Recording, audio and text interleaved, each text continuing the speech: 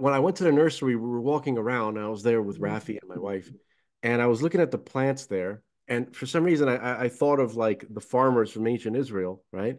That Hmm. when they were,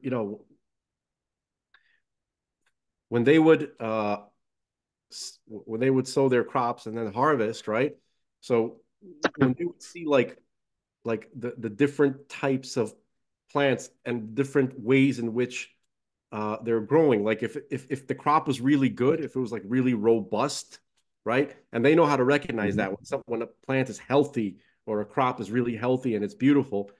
Uh, and sometimes it's not as, and Yeah. and all Yeah. of those things, the way that the plants grow are all communication from God.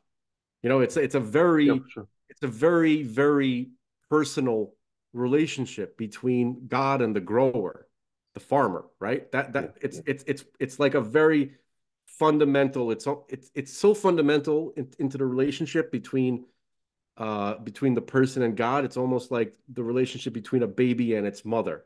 It's very primal, right? Where Yeah. so I don't think that we could ever fully observe the Torah without being farmers in some way. Like everybody has to try to grow something.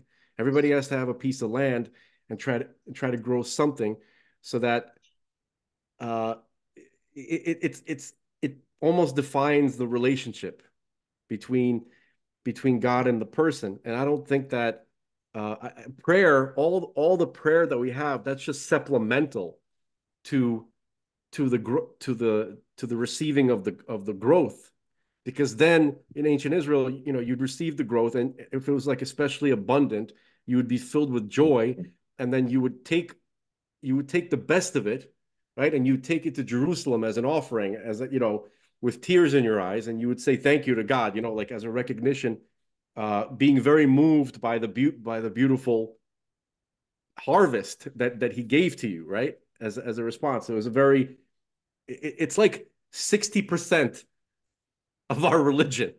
And if Yeah. we can't Yeah. experience that, then we learn Torah and it's mostly theoretical. Yeah. Well, Frank, based on what you're saying, it always to me leads back to that this one aspect of the discussion, and we've seen it for years, and it's come from that message has come from like these Gnostic fruitcakes, where they, and you and I spoke about this, they the worst thing for them is if Jews go to their ancestral homeland, Judea and Samaria, to the hills, and start planting things, vineyards, all kinds of crops. The worst thing for anybody who's against God is if the Jews come back to their land and start farming and tilling and cultivating that land.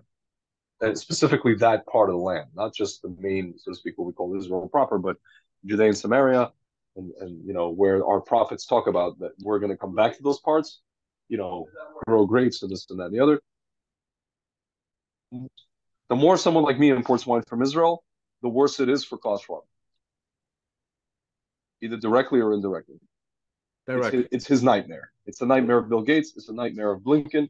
It's a nightmare politically. Because It's a nightmare like spiritually for them. because It the flies in because the face of what they're trying to do. right, because what happens is the world is downstream of what the Jews are doing, whether people want to hear Yeah, that or not.